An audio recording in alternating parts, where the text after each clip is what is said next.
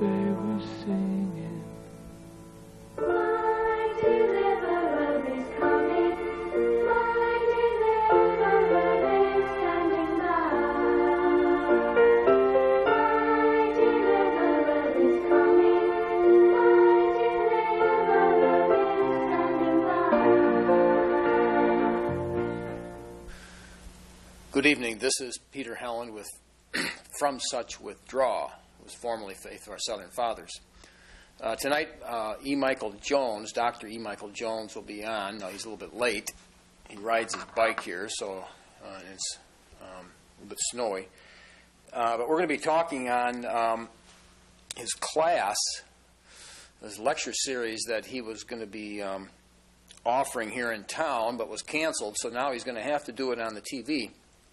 And for the next 10 weeks, I think, on Faith of Our Fathers on Monday night at 10 o'clock, he's going to present his lecture series, which is based on his book, The Revolutionary Jew. In fact, I hear that he's coming in here shortly. The theme of his book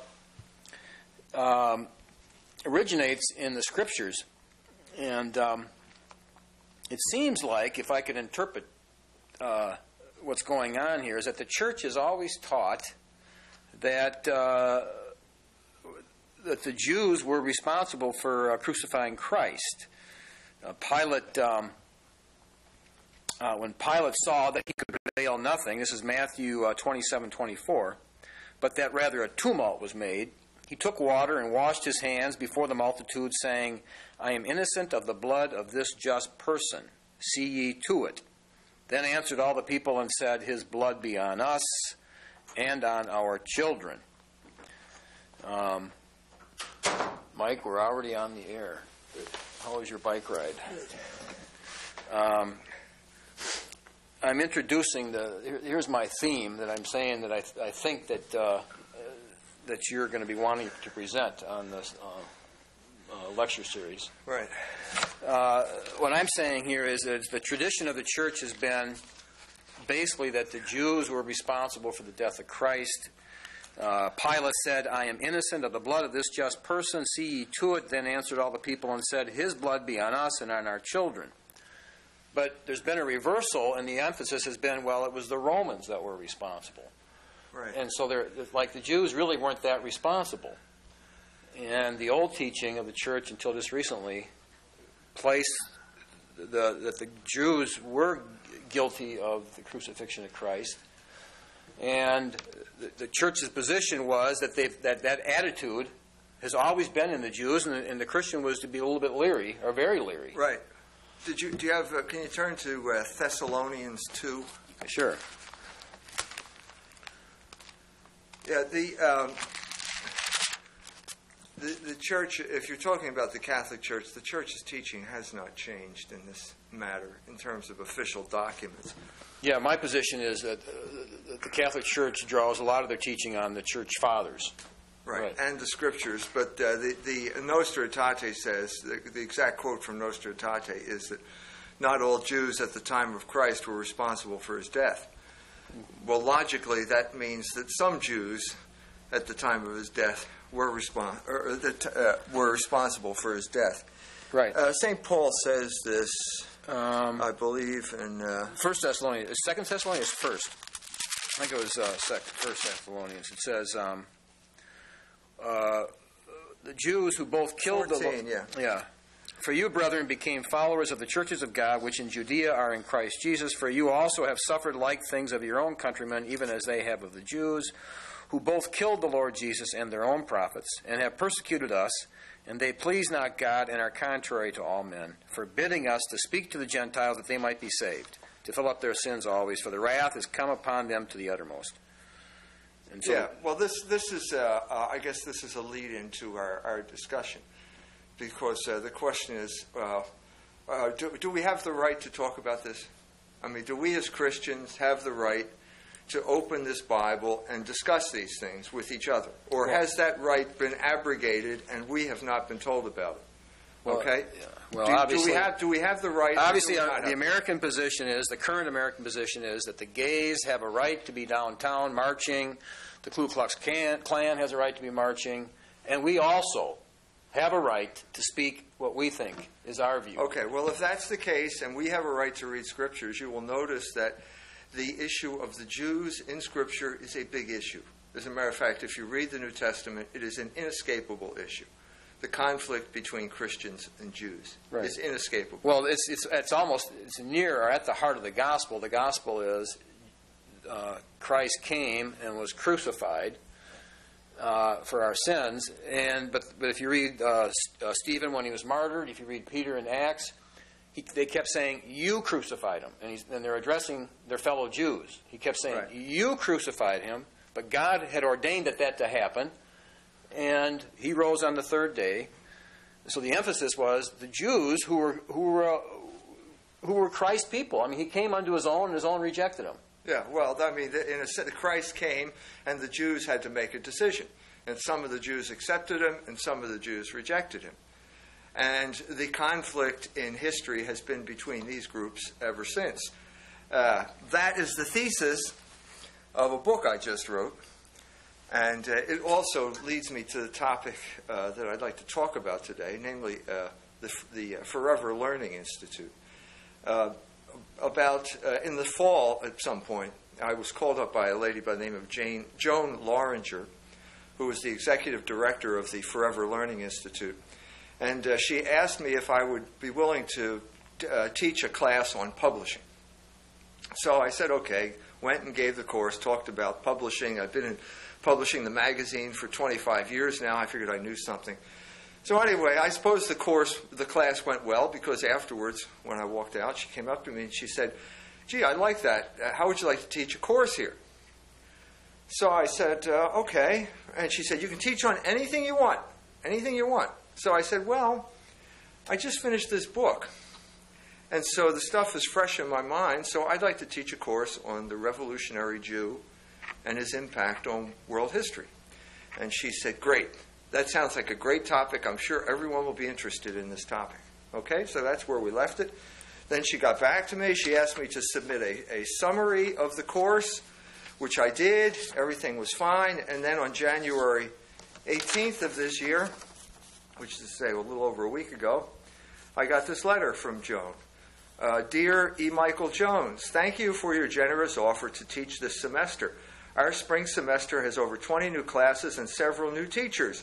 We are anxious to get underway and have completed the spring course and registration guide this past week.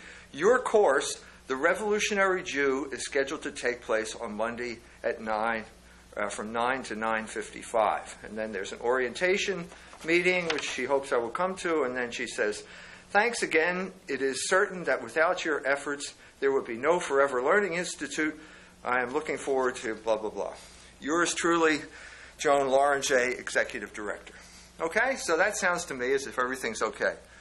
Then, 1 week later, January 25th, I get another letter. "Dear Dr. Jones, on behalf of the Forever Learning Institute Board of Directors, I regret to inform you that we must cancel your proposed course for this semester. It is our practice to review the appropriateness of a course on those rare occasions when concern is expressed to us about its content. This is one of those occasions, and unfortunately we do not feel there is adequate time to perform an appropriate review before classes start on February 12th. Sincerely, Christopher Bowman, President, Forever Learning Institute Board of Directors." Now, wait a minute, Mr. Bowman, you did review the course. I submitted a description of the course to your executive director, and it was approved. So there's a mystery here, isn't there? There's a mystery. We make 180-degree. Here's one letter on the 18th, one letter on the 25th. This one says yes, this one says no. What happened here? Well, what happened is that in between those two letters, the course selection, the course roster of the Forever Learning Institute was published on the last page of the South Bend Tribune in the smallest typeface known to man. It looked like 3-point type or something like that. I got out my magnifying glass when I saw it, and there, right under the course on knitting, is my course, The Revolutionary Jew, and what happened. Now, what happened after that? Okay, within minutes Of that newspaper landing on people's doorsteps, arriving at the homes of South Bend residents, every rabbi in town, plus the Jewish Federation, called up the Forever Learning Institute and demanded that my course be canceled. Now, how do I know this? Because Joan Loranger called me up that day and told me that's what happened. She told me that was what happened. This is what she said. Every rabbi in town, plus the Jewish Federation, has demanded that your course be canceled. Now, what do you know about the course? How did you know what was going to be in the course? I haven't given it yet. Okay, and then she went on to say, but we're not going to give in. If they don't like it, she said, they can take your course. That's what I've decided. And John, the guy who works with her, agreed with her, and so that's where I left it until I got the letter from the board of directors. So obviously what happened here, now this is conjecture on my part, is the rabbis and the Jewish Federation went over the head of the executive director. They went to the board, and the board caved in. So this is a Catholic operation. It was created by Father Putz, I think I'm correct in saying this, created by Father Putz for older people, mostly Catholics, retired people who have time on their hands now so that they don't go stale intellectually. They can have their own courses. And so it would be Catholics talking to Catholics, but apparently Catholics can't talk to other Catholics unless they get the approval of the rabbis in South Bend, Indiana. Now this is the situation that we have reached here. Now, why is this significant? Who cares? Who cares out there? So what? Who cares that your course got canceled? Well, I think it's significant because it makes a number of things clear. First of all, we are not supposed to know this, okay, that it was the rabbis who did it. That's not in Mr. Bowman's letter. Mr. Bowman says when concern is expressed to us about its kind. Well, he doesn't say who expressed the concern here. Okay, we're not supposed to know that they did this. Now, why is that significant? Well, because this leads us into a whole realm of discourse. In other words, what we're seeing here is sort of the hidden grammar of public discourse in South Bend, Indiana. But not just South Bend, Indiana. Why is South Bend any different than any place else? What we're seeing is basically the hidden grammar of public discourse. And what does that hidden grammar involve? It means, I think, and I don't think, correct me if I seem to be exaggerating, that the Goyim are not allowed to talk about Jews. Now, we'll go from there. I think that's a pretty strong statement. But the Goyim, a lot of people don't know what that word means. The Goyim means people who are not Jews. I think we can make a stronger statement than that. I think that, let's say one that would probably be easier to defend. The Goyim are not allowed to criticize Jews. Right. In other words, you could talk about Jews as long as it was always in a positive way. Well, now, that may be the case. I'm going to dispute that. I don't think that the Goyim are allowed to talk about Jews. At all, because because first of all, what you're saying here when you say that is that there is such a group as Jews.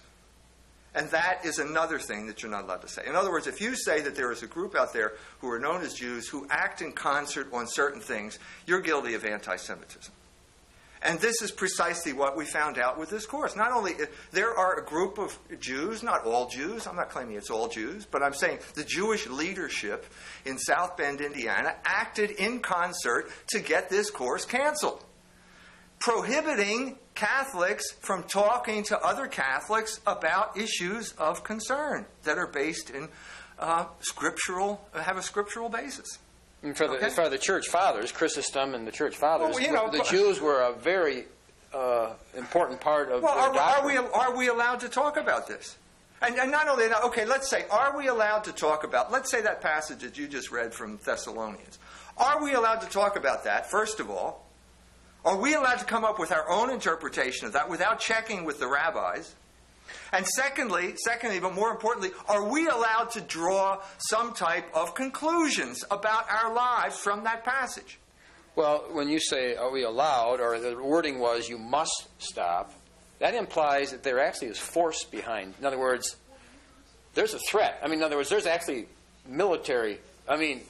Well, I don't know whether it's military. Well, we're in Iraq. Now we're getting into another area. I mean, if you're talking about the Forever Learning Institute, I don't think that the Israelis are going to have an airstrike on the... No, but it does say must. You must stop. Why this, what will happen if you don't? Well, the threat is always open-ended. We don't know. And that's where either you press on and you find out, or you give up immediately and then you never find out. But there's a threat involved here. There's a threat. Somewhere. Isn't a threat even wrong in itself? Isn't that... Well, I mean, let's put it this way. Okay, let me step back from this by analogy. Let's say 60 years ago, you know the Amish, those people that live over there, look like you with the beard, you know? They're all Germans. You knew that. Oh yeah. Right. Okay. Yeah. Let's say 60 years ago that the Amish were making sure that Germany got $80 billion got $1 billion a year. That 80% of our foreign aid went to Germany. 60 years ago. Yeah. Right at the height of the... Okay, let's assume that the Amish were heavily involved in lobbying Congress to make sure that 80% of our foreign aid went to Germany. And that included in this foreign aid was all of our most sophisticated weapons. All airplanes, submarines, and all that, although it wasn't invented yet, nuclear weapons or bunker buster bombs or whatever you want to call it. Now assume that was the case, and let's assume that no one was allowed to talk about it. In a free society? Well, now wait a minute. Where would that lead us? Well, now let's jump ahead a couple decades, and we have exactly the same situation. We have a situation where 80% of our foreign aid money is going to Israel. We have a group known as the Israeli Lobby, or if you want to call it IPAC, ensures that congressmen will be punished if anything jeopardizes this money or this aid. We have America sending its most sophisticated weapons over there, including bunker buster bombs that could be used against Iran. We have a war looming with Iran, in case you haven't noticed from reading the news. We are already bogged down in a disastrous war in Iraq that was largely the doing of a group of people known as the neoconservatives, which was a Jewish-led political movement. Everybody knows this. I can say it, but you can read Murray Friedman's book, the Neoconservative Revolution. He says it. He was a member of the AJC. He says it. He brags about it. He thinks it's a good idea. Okay? This is the situation right now, and we are not allowed to talk about it. Now, how can we live in a free society that is supposedly free society, that is supposed to choose its legislators, who then go on to make laws? How are we supposed to live in this society if we are not allowed to talk about these issues? Well, isn't there a threat somewhere behind this, hiding somewhere? Of course there is. Well, to threaten somebody, isn't that like an assault? Well, ask Mr. Bowman. According to the law, somebody to threaten you is an assault. Well, Mr. Bowman's the one that got threatened, evidently, because he's the one. Well, then he was assaulted. I don't know whether he was. I don't know what happened. If there's a threat of any kind, of any suggestion that behind something is a threat. Look, all I know is that the power of the rabbis is in direct proportion to the cowardice of the Catholics. And you will increase their power the more you give in to their threats. And so here's a man who gave in to a threat, and so therefore their power has been increased. Okay? Now, what we're talking about here, we're talking about tactics that are not new. Okay? What we're talking about is the culmination of 60 years, 60, 50.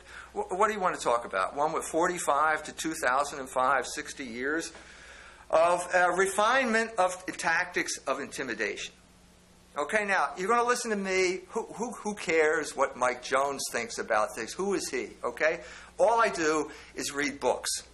And one of the books I read in this regard is a book by a man named Benjamin Ginsberg, obviously a Jewish fellow. The book is called Fatal Embrace, Jews and the State, published by University of Chicago Press, 1993. Okay, this is not fringy stuff, if you're scared by fringy stuff. And in this book, Mr. Ginsberg goes into the tactics that get used here by Jewish organizations of the type that we're talking about here in town. During this period, and he's referring to the 50s, the American Jewish Committee developed a strategy called dynamic silence to combat the activities of Gerald L.K. Smith. Working together, officials of the American Jewish Committee, the American Jewish Congress, and the Anti-Defamation League would approach the publishers of major newspapers and owners of radio stations in the city where Smith had scheduled appearances to ask that Smith be given no coverage whatsoever. If newspapers and radio stations failed to cooperate on a voluntary basis, Jewish organizations were usually able to secure their compliance by threatening boycotts by Jewish advertisers. This strategy of dynamic silence was extremely effective in suppressing Smith and other right-wing anti-Semites. Okay? Now, I have a question for you. How do you know that it only got applied to right-wing anti-Semites? Is there a committee out there? Is there some type of open... Now, this is a group of people. This is Benjamin Ginsberg. He's Jewish. He's writing about Jewish organizations. He thinks it's a great idea that what they did. But basically, what we're talking about is these Jewish organizations have deliberately strangled any type of free discussion of ideas on anybody that they don't like. Now, they could say that they're anti-Semitic or they're right-wing, but what does that mean? What does that mean? There is, I think, a definition of anti-Semitism, okay, that I personally, I would agree with. I think all men of goodwill would agree with this. An anti-Semite is someone who wishes harm to Jews. An anti-Semite is someone who feels that Jews have some defect of character because of their racial inheritance. I'm saying this because the term was created by a man by the name of Wilhelm Marr in 1870 in Germany. And this was the era, 1870, as you probably know, was the high point of biological thinking. This is the high water mark of Darwinism, and the Germans are infected by this Darwinistic idea. And basically, it's also a time when you saw widespread abandonment of the categories of Christianity. Bismarck had just started the Kulturkampf at this time. So what you're talking about is racial thinking. Okay, I agree. It's wrong to say that this man, simply because he's a Jew, is a bad person because he's got bad DNA, and no matter what he does, he can't change it. That is not my position. I have written against that position repeatedly. Well, okay? It's not true. It's not true. That's why it's not my position. I cannot accept that position. Okay? In what I'm trying to do here, what I was trying to do here in terms of the book I wrote, was to go back to a more tenable position. It seems to me we have two extremes here. On the one hand, you've got that position. On the other hand, you've got the position which says that anything a Jew doesn't like is anti-Semitism. Well, that's not a tenable position. Anything a Jew doesn't like? Yeah. What? I mean, if a Jew doesn't like what someone said, then that person is an anti-Semite. Okay. And it seems to me in this regard, or let's say, we've already discussed some of these issues, anyone who criticizes Jews is an anti-Semite. Anyone who says that Jews act in concert to achieve certain ends is an anti-Semite. Well, this is clearly, if that is the case, then what possibility is there for discourse? And if that is the case, then we have a whole tradition all the way back to Jesus Christ himself of wicked people who are simply irreformable and deserve to be demonized. And so we've reached an impasse. I mean, you've got millions of Christians in this country who simply cannot give up the Scriptures. No Christian can give up the Scriptures. The Scriptures are full of this type of debate. They are full of descriptions of the conflict between Christians and Jews at that time. And I'm saying, here I am. Why did I get involved in this project? Because what I saw in the run-up to the war in Iraq was that the country was being commandeered into a war which was not in the interest of the United States by a group of people who were primarily Jewish, namely the neoconservatives. And the more you looked into the neoconservatives, you began to realize, well, they did have a kind of revolutionary pedigree. Who is the father of neoconservatism? It's Irving Kristol. His son is now editor of the Weekly Standard. You see him on TV all the time. Well, what was Irving Kristol during the 30s? He was a Trotskyite. And so what you begin to see here now is certain similarities between the views of Trotsky and the views of the neoconservatives. Well, are we allowed to debate this or not? Is that anti-Semitism to say that Irving Kristol was a Trotskyite? And that had some type of influence on this later movement known as neoconservatism? Well, if anybody's normal, of course, it's most urgent that it be debated. It's absolutely most urgent, and who would stop the urgency? Who's saying it's not urgent?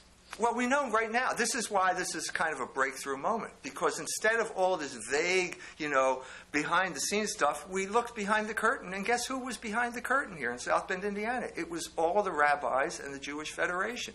And they are the ones who want to stop discourse. And the people who, Joan Loranger and the other executive director, stood up to them, and they were overruled. And the board caved in to this pressure. So how much power do they have? These people seem to say we're going to take a strong stand, and all of a sudden they're blown away. So they must have some power. Well, they went over their heads. Where do they get their power from? They're only 2 or 3%. They get their power from in this instance, from the cowardice of the people who should have stood up to them. Now, do these people believe? Now, this is what they say. Everyone will say this. Yeah, we believe in the free exchange of ideas. We believe this is a free country. We're fighting for our freedoms, blah, blah, blah. And yet, when it comes down to it, there's no debate here. There's no debate. Now, I got started in this because I was concerned about this drift of our country into deeper and deeper doo-doo in the Middle East. It's been one catastrophe after another. The biggest debacle in American history. You can debate that. Are we allowed to debate this? Okay. Does this make me a bad person? Okay. And then I start to think, well, I'm a Catholic. I should be able to come up with some type of Catholic explanation of what happened here. And that's what led me to do the book. So in other words, you said there's no sense reinventing the wheel. People have already brought this issue to bear in the past, the church fathers, Chrysostom, and they've already said, here's who a Jew is, here's how a Catholic ought to relate to a Jew. Well, it's not a new conflict. No, and so the question is, well, suppose we go back to Scriptures and we look at the conflict then between the Jews and the Christians at that time. Will that give us some type of elucidation of the mess that we are in today? In other words, will that help us to understand the mess that we are in today and help us to understand a way to get out of that mess? Right. Obviously, we go back to the Scriptures, but if you're a Catholic, there's probably volumes and volumes of books giving the Catholic position throughout the centuries on this issue. Yeah, you're right. It's not just the Scriptures, the Church Fathers. St. John Chrysostom, for example, wrote a very strong treatise called Adversus Judaeos, against the Jews, or against the Judaizers. And he has lots to say about this. So that's sort of led up to the idea, and then you go back there, and then you begin to realize, well, maybe there is the germ of some type of idea here. Because what happened? I mean, I know we've gone over this before, This is no secret. I'm sure that every rabbi in town is going to be watching tonight because they keep Tomorrow night, wherever it is, because they keep track of me. They're my most faithful supporters in South Bend, Indiana. I know that what I say will get to the ears of every rabbi in town. Okay? So what are we talking about here? What are we talking about? You go back to this conflict, and there was the conflict. I mean, Jesus Christ came. I've talked about this before. It's not a secret. It's in the magazine. It's an issue of culture wars. Jesus Christ came as he promised, as God had promised. And the Jews at this time have to decide, is this man the Messiah or is it not? And this causes all sorts of conflict within the Jewish community. And some of the Jews accept him, and some of the Jews reject him, and you begin to see that there is this conflict that's getting worse and worse. I think for somebody that's looking in from the outside, and they know the Scriptures, and the Jews did say, his blood be on us and on our children. Well, the Jews that are in town that called in and demanded that you not be able to teach that, what's their relationship to his blood be on us and our children? Well, do they claim to be the children? I'm talking about. Let's go a step before that. I mean, we're at the end of the conflict at that point. It's just about over at that point. Before that, something like the parents of the man born blind are being constantly asked, was your son blind at birth? Because the rabbis are saying he wasn't. It's just a trick. And the parents of the man born blind, after a while, got tired and intimidated, and they said, Scripture, St. John's Gospel says, parents of the man born blind refused to speak out of fear of the Jews, because the Jews threatened to expel from the synagogue anyone who said that Jesus was the Messiah. So fear of the Jews is not something new. Now, we have to understand, what do you mean by fear of the Jews here? The parents of the man born blind were Jews too. But what happens is that as the gospel evolves, as the conflict evolves, what you see is the Jew becomes a term which has a specific meaning. A Jew is a rejecter of Christ. That's what it means by the end of the gospel. And so the culmination of this comes with the confrontation between Christ and the Jews. And the Jews say to Jesus, we have sacred DNA. We are sperma Abraham. And Jesus says, if you were children of God, you would do what I say. But you do not listen to me. And so you're not children of Moses. You're not children of Abraham. Your father is Satan.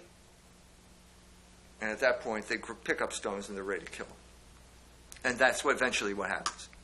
But they reach this conflict. Now I gave a talk similar to this in Prague. A Jewish organization there writes big headlines. Jones says Jews are children of Satan. No, wait a minute. This is dishonest. This is dishonest. What you're telling me, and this again is the Jewish organizations and the rabbis, what you're saying is the Goyim cannot even quote Scripture. They cannot quote the New Testament without being demonized by the thought police. Well, I'm sorry. This is intolerable. This is an intolerable situation. And when you get an intolerable situation, there's going to be a reaction at some point or other. And so what I'm trying to do is to let the whole thing down easy by coming up with the Christian alternative, as opposed to uglier alternatives, which we have known in the past. Okay? That's what I'm trying to do. So we have this progression here, okay? The Jews who rejected Jesus as the Messiah become more and more angry to the point where they decide they're going to kill him. And they collaborate with the Roman authorities, and at a certain point they say, he says, are you going to kill your king? And they say, we have no king but Caesar. Well, this is Scripture. This is not just, magazine articles. These are sentences that reverberate throughout history. And then they say, the Pilate's trying to say, well, let's work out a deal here. I'll give you a choice between Barabbas and Jesus Christ. Well, who was Barabbas? Barabbas was a revolutionary. Said he was a notable prisoner. He was a revolutionary. He had risen up in rebellion against Rome, and so the Jews chose Barabbas. Well, as I said, these are deep moments in history. This is like the axial moment in human history, where the Jews choose Barabbas, well, what did they do? In other words, they were backing his cause. We choose him, and well, that's what you we're mean. backing his cause. It's not like just I choose Pepsi over Coke here. I'm choosing Barabbas over Jesus Christ. Their missions. And that's something that you base your life on, this type of thing. And Barabbas is a revolutionary. So what happens here at this crucial moment in history is that the Jews choose this revolutionary. And in choosing a revolutionary, they become revolutionaries. Now, what is the essence of this Jewish revolutionary thought? Annas and Caiaphas stand in front of the cross, and they say to Jesus, if you come down from the cross, we will accept you as the Messiah. And so as a result, they have chosen that they have decided that God has to fit their plans. If you want a Messiah, you better send us the one that we want, not the one that you want. And the one that we want is going to be a powerful political leader who is going to liberate it's the same one that from Peter, the bondage of Rome. same one that Peter was wanting. In other words, Peter was given the revelation, and then Jesus let him know he was going to go to Jerusalem to be crucified, and Peter tried to stop him, and Jesus said, Satan, get behind me. So in other words... No, nobody who in his right mind would choose a crucified Messiah. Peter certainly didn't want it. I mean, in a sense, you can't. There's no reasonable man would do it. A reason fails at this point. It has to be accepted by faith. And so, in a sense, this is the triumph. So what you have here is a group of people who are reject the Messiah who came, namely Jesus Christ, because he was crucified. Reject the cross. Now, when you reject Jesus, as I said, what are you rejecting? You're rejecting logos. Because that's what St. John says at the beginning of the gospel. Ein arche, ein ha logos. And Jesus said, I am the logos. In the beginning was the word, but it's more than just word. It's reason. It's rationality. But it doesn't make sense. It's against reason to even accept the cross, and yet the cross is the definition of reason. It's the essence. So it transcends reason. At certain points, it transcends reason. But what you see here is all of these things have incredible reverberations throughout history. If you reject logos, you become a proponent of the forces of disorder. And the forces of disorder are also known as revolution. And so once again, we're back again to the whole idea of revolution. In rejecting Christ, you chose revolution. Okay? And in choosing revolution, there are going to be severe consequences. But the choice of, can anyone deny that the Jews chose revolution? Heinrich Graetz, the father of Jewish historiography, certainly doesn't deny it. He calls all those people revolutionaries in his History of the Jews. And so what happens is, after within 40 years of the death of Jesus Christ, the Jews got the revolution that they chose. They rose up in rebellion against the Roman authorities. They were able to finally achieve what they really were doing. They got what they wanted. And sometimes it's always a dangerous proposition to get what you want, because you have to want the right thing, because otherwise you'll get something that will destroy you. And that is precisely what happened to the Jews. They got what they wanted, and what they wanted destroyed them. Because after trying out a few generals, the Romans finally succeeded in taking back Palestine, one city at a time, until finally the Jewish, they took Jerusalem, and the temple was burnt to the ground. And without the temple, the Jews have no religion anymore. Or they don't have a covenant. They can't fulfill the covenant that they made, because they can't engage in animal sacrifice. And so at this point, we have the creation of the new Jewish religion, the one that exists today, the religion of the rabbis, the religion of the synagogues, where basically there's no temple, there's no sacrifice, there's no priesthood. All we have is a debating society. And the codification of all these debates is known as the Talmud. And the Talmud becomes then the epitome of anti-logos, the epitome of the hatred of logos that results from the rejection of Christ. And so its hatred it manifests itself in a kind of sophistry that you find in the Talmud. It manifests itself, as Graetz says, in delight in cheating people. This is what, again, it's Heinrich Graetz, it's not Mike Jones. History of the Jews talks about the corrupting effect that the Talmud had on Polish Jews. taking delight in cheating people. Now, if you take delight in cheating people, you're not going to make friends with your neighbors. And so there's been one sort of reaction after another. In Poland, it came to the Chmielnicki pogroms in 1648, where the people got tired of being cheated and they rose up, and it wasn't a happy time for the Jews. But the question is, why would they end up wanting to take delight in cheating people? Is that because of the perverseness of the human heart, or is it? I mean, that's what people are. People just have a hard time with accepting that. You could tell them this, but they say, "Well, I don't know if I really believe that. I can't believe they really take delight in cheating people." I'm quoting Heinrich Graetz here, and that's what he said. Heinrich Graetz was a German Jew who did not particularly like the what we call the Ostjuden, the Jews who were living in Poland at the time, and felt that their moral character had been corrupted by studying the Talmud. That's a simple fact. It's in Heinrich Graetz's History of the Jews. Now, why? Because what is Logos? It comes back to Logos. What is the manifestation of Logos in terms of human behavior? It's known as practical, what Immanuel Kant would call practical reason. Practical reason is morality. Morality is reason applied to everyday life. Well, anti-Logos will be the opposite of morality. And so one manifestation of the opposite of morality is cheating people. Yeah, lying. Morality is cheating, honesty. And so on and so forth. And so that's sort of what one of the outcomes of that type of repudiation of Logos. So, but the situation continues. It doesn't stop there. I mean, in a sense, what you're seeing now is what you would have gotten at the Forever Learning Institute, because I'm talking about the first. I mean, I would have given it in more detail, but we're talking about what would be the introductory chapter of the course. After the destruction of the temple, we have 60 years later another rebellion. They try again.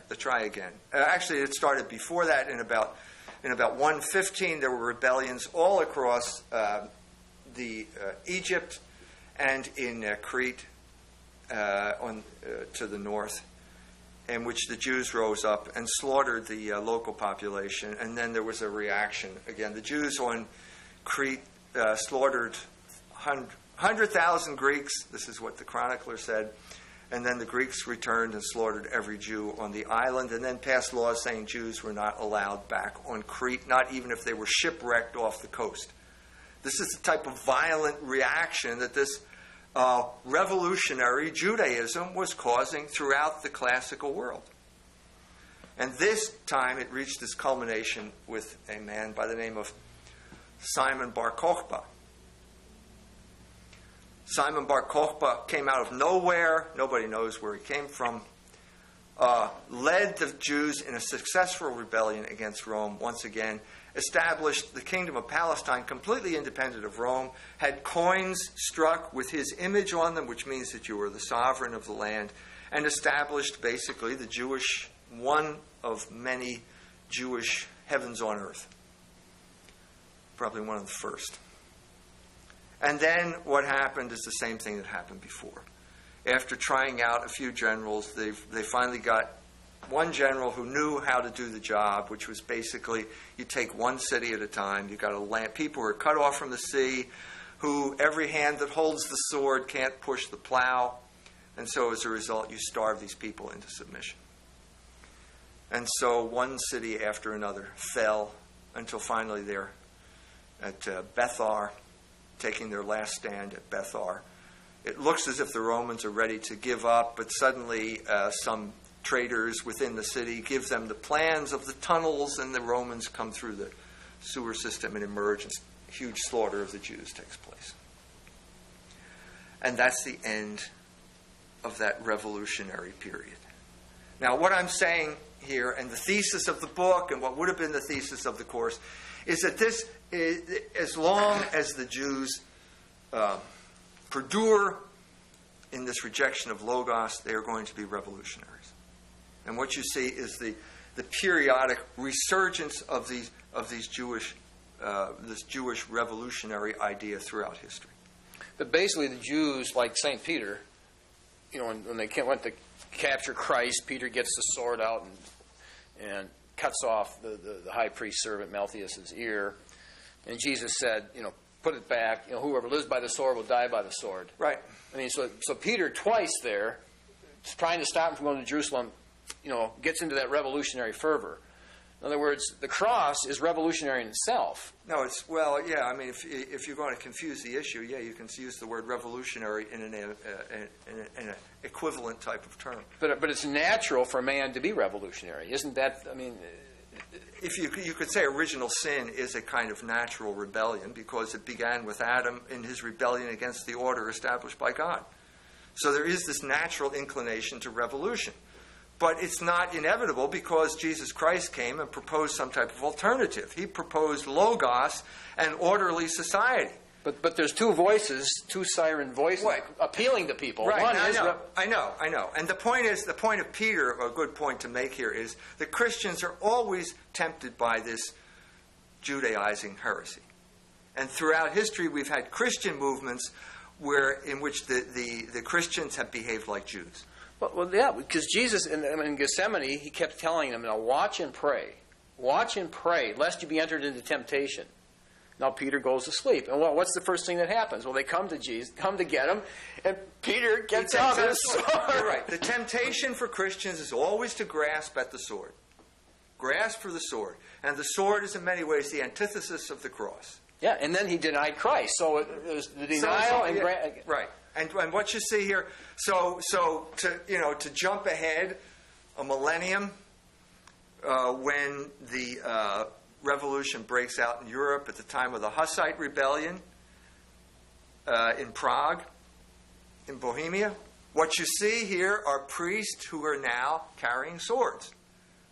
Huss, the best example of this would be Jan Żelivski, the monk who carries a sword. It's unheard of that a monk should carry a sword.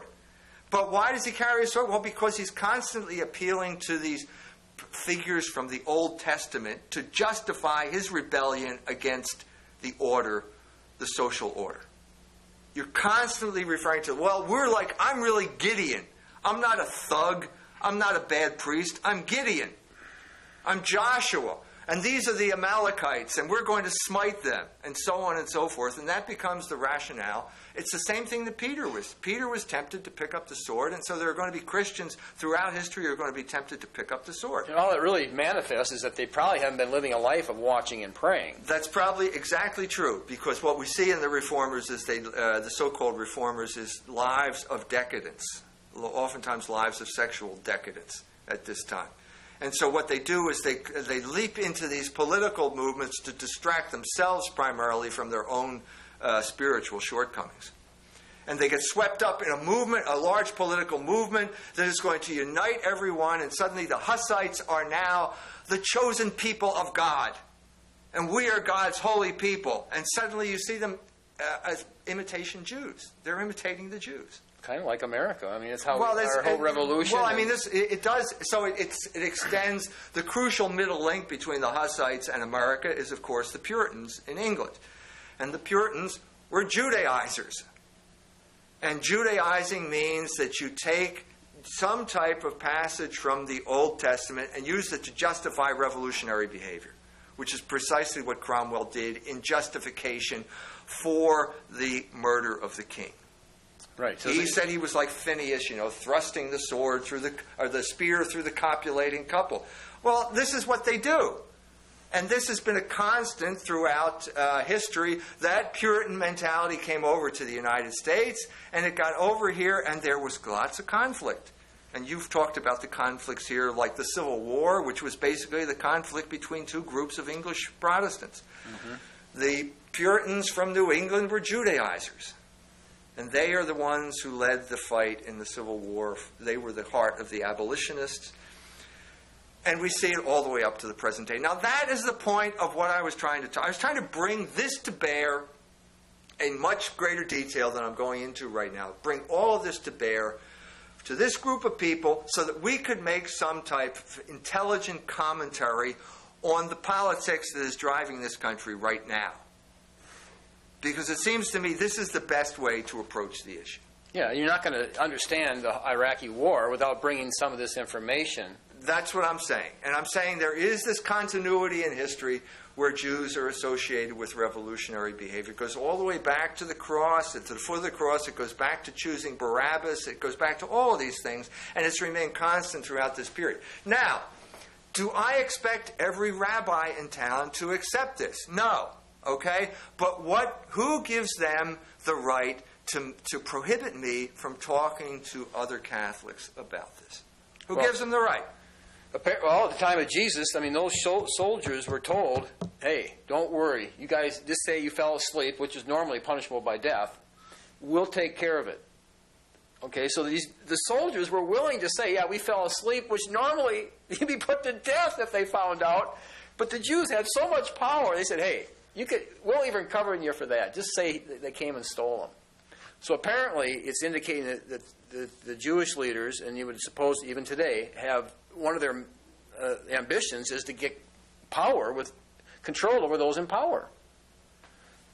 That's the thesis. Well, I mean, Ginsburg's book says that the Jews have always gravitated toward positions of power, but he says it's called fatal embrace because oftentimes the very princes they empower, they turn on. Well, yeah, I mean, I guess the classic instance of this would be Stalin in the Soviet Union.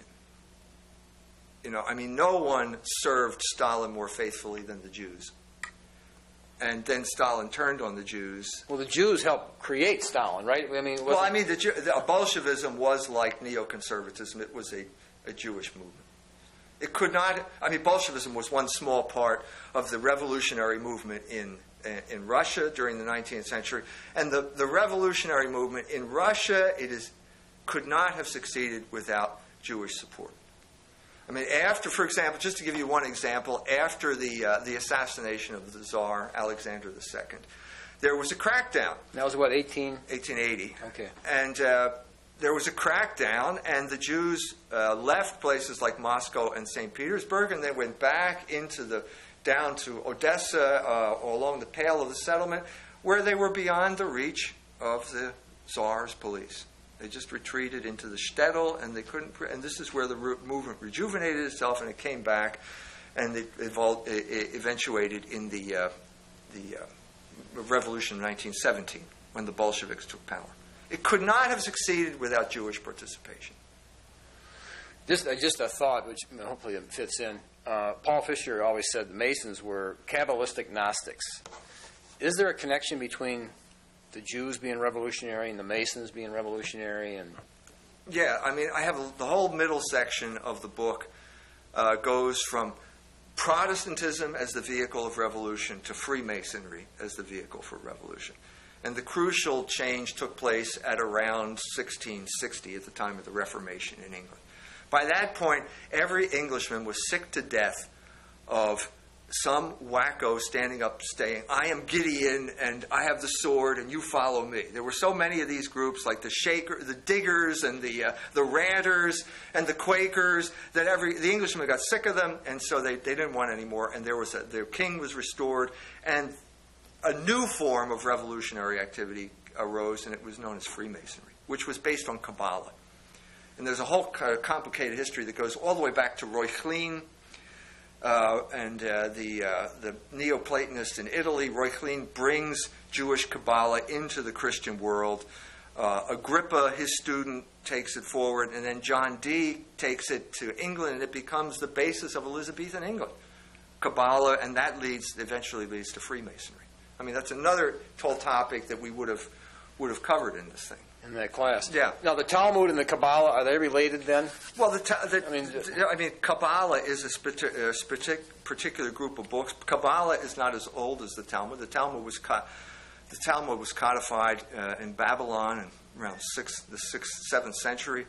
Kabbalah, the Zohar, didn't come into existence until the time of the Albigensian Crusade, which is to say the 13th century in France. Albigensianism and Kabbalah sort of came into existence around the same time. The culmination of Kabbalistic thinking was the Jewish Messiah, one more Jewish Messiah, false Messiah, namely Shabbatai Zevi, was deeply influenced by Kabbalah. Heinrich Graetz does not like Kabbalah. He calls the Zohar that lying book. So there's all this sort of debate about the bad effect of Kabbalah on the Jews at that time. But the Jews today generally are not into the Kabbalah as much. Well, there's certainly some, but the some Talmud are. is mainly Well, there. the Talmud has a different kind of status. The Talmud is the heart of the Jewish people. That's what it says in the Jewish Encyclopedia. And what you have in the Talmud is this essence, this kind of distillation of anti-logos. And that is going to have consequences. And what we're doing now is living through the consequences. But what I'm saying here is, if we live in a world where, okay, no one now is exempt from the charge of anti-Semitism. Jimmy Carter has written a book about Israel. He is now considered an anti-Semite. Just yesterday, there is a professor from Indiana University, Bloomington, who has reported in the New York Times, has written an article for the American Jewish Congress criticizing Jewish anti-Semites. In other words, any Jew, it was in the New York Times yesterday. Okay, any Jew who criticizes, he's saying Israel, but what we're talking about, if a Jew criticizes the party line, he's an anti-Semite. Now, what we're seeing here is this sort of thought control process of demonizing anybody who disagrees. This process is now run amok. And we are in this mess in foreign policy because this policy has been in effect for a long time. And we have been prohibited from discussing the things that we are discussing here today. And when you're prohibited from doing it, you cannot make intelligent decisions of the sort that voters in this country are supposed to make. But the reason that what you're saying is important is because without some reasoned dialogue here, history says there'll be a backlash. There will be a backlash. This is what Ginsburg says. This is the whole hidden history of fatal embrace. That at a certain point, everything goes too far. I think we've reached the point where it's gone too far. And then there's a backlash, and lots of people get hurt. So if you're going to stifle rational debate, you're going to promote this type of pressure which will explode at a certain point. Like it did with the Germans. As it did in Germany during the 20s and the 30s. All throughout Eastern Europe, there was a backlash to the excesses of Bolshevism. Bolshevism was perceived as a Jewish phenomenon, and that's what caused the reaction. So that was not, I don't recommend that stuff. I am not one of those people. I am talking as a Christian, okay, saying that it's in the Jewish interest to look at the Christian solution to this problem, or at the very least, it's not in the Jewish interest to prohibit Christians from talking about this issue. It's not in your interest. So you're actually pleading with the rabbis in a sense, saying it's completely in their interest that you have I'm this. willing to talk to the rabbis. I don't engage in character assassination. I engage in open debate. It's the rabbis who went behind my back to the cowards who were on the board of directors of the Forever Learning Institute and made them cave in. That's not the American way.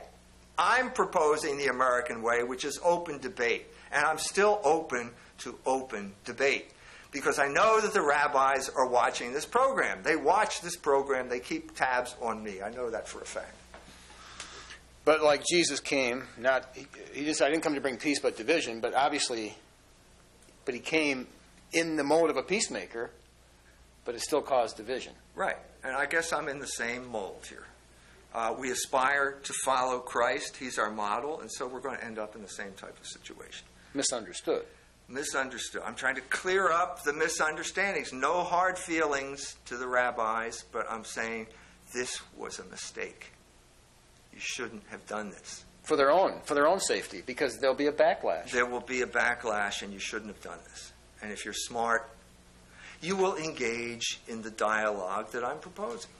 What are they afraid of? Ultimately, what is their worst fear? I think what you should do is ask the rabbi. Get one of the rabbis to sit in my seat, okay? And you can have him on here, and you can say, why did you have Mike Jones's course canceled? What are you afraid of?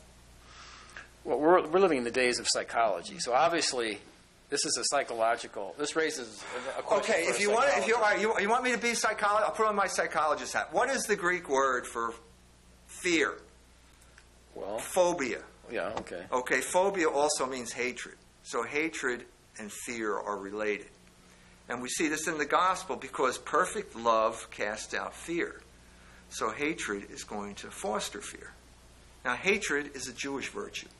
That's not my idea. That's in First Things. Rabbi Sokolov said that in First Things. Okay?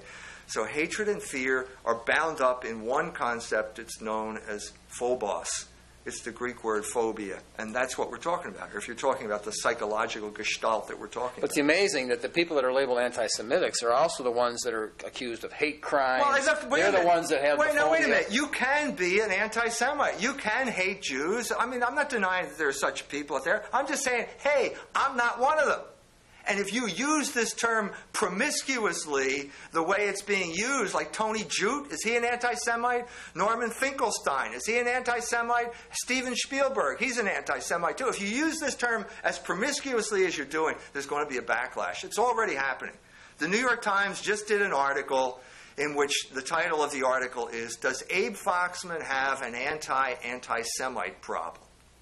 Now, you know, when the New York Times starts to get on Abe Foxman's case, you know that something's out of control. Okay? How many times are you going to scream, Gewalt, Abe?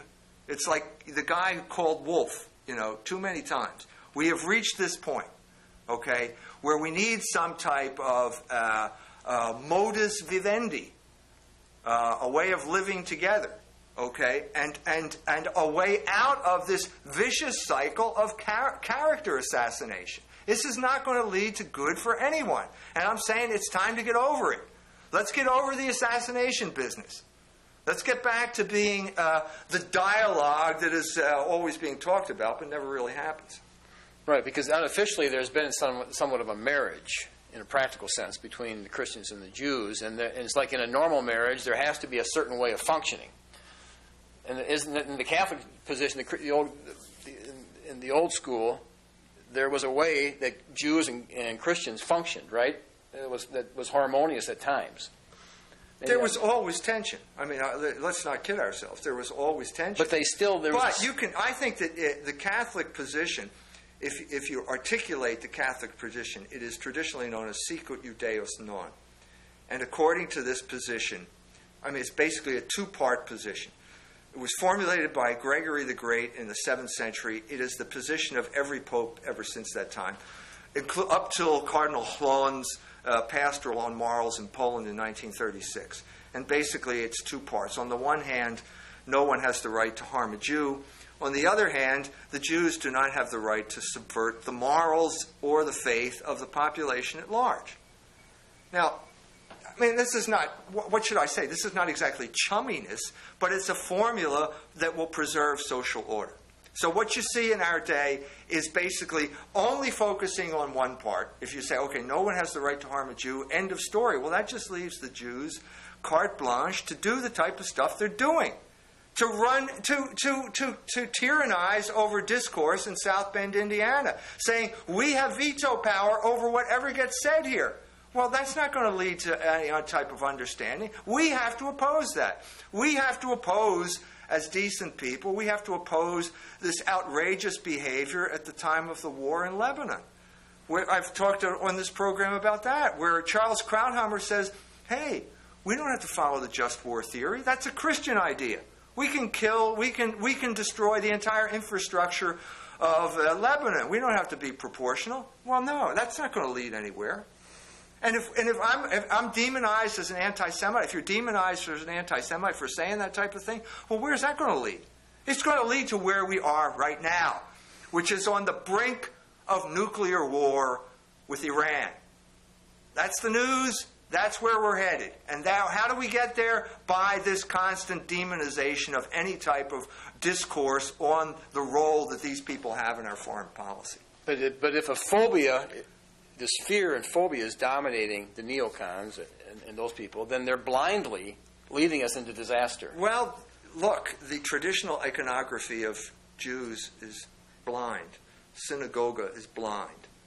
So when Bush takes their advice uncritically, which it seems like he's been doing the last many years, they don't know where they're going. No, you don't know where you're going. I mean, if you go to the entrance to the cathedral in Strasbourg, there's an image of synagogue, and it's a blindfolded woman standing there. That's the image of the Jew. The Jew is blind. I mean, the traditional reason is, well, Christ came and they didn't see it. So how much, obviously they were blind. But the blindness has other meanings as well. And blindness in this regard means you're rushing headlong into catastrophe. Like they did the revolution after the 40 years after Christ. They did one, and they did another one, Then they did another one. They did three. Then they did the Chmielnitsky pogroms. Then they followed Shabbatai Zivi, and so on and so forth. I mean, this was, in a sense, what the course was going to be in detail. You know, the entire 2,000-year period of history dealing with this issue, which is basically viewing the Jews from a Catholic perspective. You know? Now, obviously, there's going to be disagreement here. But what are you saying? That the Catholics are not allowed to view the Jews from their own perspective? Are we allowed to read Scripture? I mean, what type of tyranny has been instituted here while we weren't looking? Well, the rule is you're offending somebody. And if you offend somebody and they complain... No, you're offending the wrong people. That's what we're saying. Right. Because you can offend all kinds of people, and it will be defended as art and forthright this and blah blah blah, and so there's always going to be someone justifying. But this is. But like Jesus said to Paul, you're going up against the pricks, or how is that? When he's on the Damascus road, he says, "Why are you? You're fighting up against a wall." Okay. In other words, the Jews. Jesus said, if you take up a sword, those who live by the sword will die by the sword. The revolutionary route doesn't work. You got trouble with the Romans? Jesus said, then they're forcing you to carry their pack. Go an extra mile then. I know. This is the Christian response. But we, for various reasons, have internalized the gospel of revolution. And so we don't even recognize it when we see it. We have become by nature rebellious.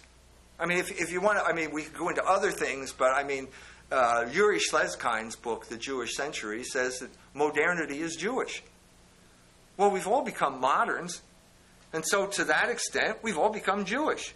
We have all internalized the categories of the Talmud, and so as a result, we have become alienated from our own tradition. And the church is not making this separation. Well, you try. So you go back to the sources and you try and rectify this, and you cause this.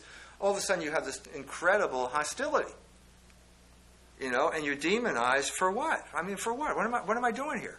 I'm writing a book. I'm trying to teach a course. It's based on the Scriptures. I gave this description to the people. They approved it, and suddenly it was vetoed by the rabbis. But basically, you're being accused of being the troublemaker and the one that's in rebellion. Well, I guess I am. But the cross is not a sign of rebellion. No, it's a sign of submission to a higher power, if you want to put it that way. You know, a superior power that the Christian will triumph through suffering.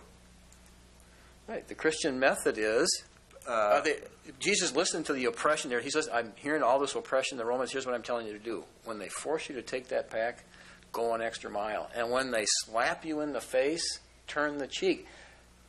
Well, they didn't want to hear that. No, this is not the revolutionary credo. The revolution is always take up the sword. Take up the sword. Defend your rights. And it invariably leads to a situation that is worse than the one you started with. I don't know of any revolution that has led to something better. If you know one, you could point it out to me. We could discuss this in the course. You know what I mean? Well, that was the purpose of the course. If there were going to be a course, we could have all these people out there and saying, well, I think, what about this? Or what about the American Revolution, for example? We could get into that whole issue. To make things better. You know what I mean? I mean, we could get it. Was it a revolution? Was it, you know, all this type of stuff is the reason you have a course as opposed to just having a kind of monologue. But, I mean, in a sense, we don't know whether it's over or not. I mean, this particular incident. I mean, maybe an opportunity will arise where I could give it in spite of the rabbis. I mean, in a sense, all I need is someone to say, okay, I have a group, we'll sponsor your talk. We'll sponsor your series of talks, and we'll hold it at such and such a place. And if that's the case, well, then I'm willing to do it. But the person has to be willing to stand up to the rabbis. Because if you don't, you're just wasting my time and you're just making things worse. Now, was there any platform for an appeal of this? I mean, normally you can dialogue. Say, what happened? Can I appeal your decision? Was was it kind of heavy-handed, or was there any freedom for discussion on the issue, which is what it should be? It says, the letter from Mr. Bowman says, we can, however, begin the process of reviewing the course for consideration in the fall if you are still interested in teaching a class. Well, why would anything change? I mean, what do you think the rabbis are not going to object? I mean, I perceive this as fairly hollow, because I've already submitted a summary of the course. I mean, what am I supposed to do? Am I supposed to give the course and then you listen to every word and then we'll decide whether you're going to give the course or not? I mean, you know, I've given you a summary today. I gave a summary of this to the lady who approved the course. What more is there? I mean, this strikes me as just hollow. Well, maybe their argument that the course is just not relevant. We need relevant courses like knitting to deal with the issues of the day. I don't want to badmouth knitting. Well, I'm saying I'm not going to jump in and say you're not allowed to learn knitting out there. Go ahead, learn knitting. I'm just saying, why can't I be like the knitting course? You know? Don't you think what I have to say is just, let's say, at least as valuable as knowing how to knit? Well, maybe you came close, but it must have fell a little bit short of the value of knitting. Far be it from me to badmouth the knitters out there. Well, knitting is very therapeutic. That's right. So what's the plan? So, and you want to come on TV? I want to see. No, I just want to see what their. We'll see what their reaction is. There are a number of things avenues I'm going to pursue. I've gotten a lot of calls from people who want to know why the course was canceled. I think, to be honest with you, I've composed a little statement here. I just composed that, stating my case. I think that the forever learning people have done me a disservice. They have treated me badly. They haven't defended you. I mean, they said we're on your team, and all of a sudden they asked me. Now, I didn't go to them. They asked me. Maybe, yeah. And then they said, "Now tell us what it's going to be." And I fulfilled every single requirement that they came up with. And as of January 18th, I was on board. It was only when the rabbis jumped in and tried to intimidate the board that they changed their mind. So everything was okay until the rabbis came in here. So it's not my fault. It's not my fault. They caved into that pressure. They had accepted the course. It was accepted. So I think they treated me badly. And I think they have an obligation to me at this point, at least to tell the people who signed up for the course the real reason why it was canceled. Well, the question is, were they acting as good, faithful Catholics by reversing their decision? Well, why? Explain to me how that's possible. No, because a good, faithful Catholic would be, John Chrysostom is more of the Eastern Church, but you still had the position of the fathers of the Church is consistent. They wanted this information out. I think my position is consistent with the Catholic position. I think that everything I've said tonight is consistent. I mean, you can judge what I've said tonight. If there's anything that I said that is not, I'd like to know about it. In a sense, that's why you have a course, so you can have people out there who say, no, well, when you said this, it's not really that way. Well, that's what most courses are today. Obviously, you don't expect the teacher to say everything that you think is right, or why would you be there? Well, no, then you have academic freedom. But there is no academic freedom. Academic freedom has become a joke. And so that's why we're talking about the Forever Learning Institute as opposed to, what's St. Mary's College, maybe, or something like that, where you would never get the possibility of even proposing a course. So a course like this, Notre Dame probably would not have a course like this. They have. I mean, I've been through this already at Notre Dame. I was asked, once again, I'm asked by a group of students to give a talk. They're doing a lecture series, and they want me to talk on Protestantism. So I said, well, I'd like to give a little bit of a different point of view. I'd like to talk about the Hussites as the beginning of the Protestant Revolution. You don't usually hear about that, but anyway, I think I can make a good case. So they say, fine, okay, you can talk about the Hussites. The day of my talk, I get calls saying, well, we ran out of money and we don't know whether... I said, okay, you can pay me when you can. Okay, because I I'm think. sure it wasn't a lot. Wait a minute. What's the money problem here? You come up with. Well, we're having trouble finding a room, and so what you're hearing is lies. Okay, because I know what happened. What happened is exactly what happened here. I even know the name of the rabbi in this instance. It was Elliot Barkey, who was a professor, a Jewish professor at Notre Dame, who was the moderator of this Brownson Club. And he said... Orestes Bronson? That's who the club's named after. Wow. And Elliot Barkey said, this man is an anti-Semite, and you have to cancel his talk. And the students were caught in a bind, and so they decided not to, because I insisted that I didn't want the money at this point, so I went, and there was Professor Barkey sitting as close to me as you are now, and I gave my talk on the Hussites. Well, after the talk, there was this dead silence. Any questions? No questions. And then finally a little bit of, hesitant and a few questions on the part of the students. At this point, the discussion is over. Professor Barkey grabs the guy who was the moderator of the club, takes him into the room, closes the door behind him, and then chews him out from what I've heard later, chews him out for having me speak. And then he says, and this is what I got later from other sources, there were lots of mistakes in what he said. Now, wait a minute. Isn't this why we have questions? I mean, this guy was sitting 3 feet away from me and asked no questions. Well, it seems to me you had the ideal opportunity. Well, in court, if you don't object when your time to object is... Well, once again, I hate to say, but I see a pattern emerging here. The rabbis don't believe in debate. The rabbis believe in blacklisting, and they believe in character assassination, and they believe in intimidation. And if I'm wrong, I'll be happy to talk to you about it. But that's what I've experienced. Well, what do you think about even somebody labeling somebody an anti-Semitic? Isn't there some responsibility for accusing somebody of that?